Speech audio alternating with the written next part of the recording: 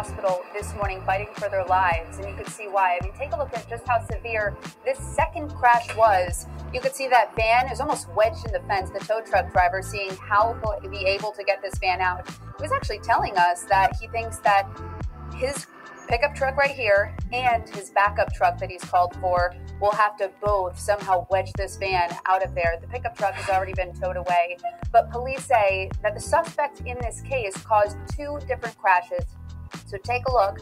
Police were originally called to a hit and run nearby. They say that one of the people involved in that crash drove off and then caused this crash. Another one here at the intersection of Mentor Avenue and Frio Drive in East Oak Cliff.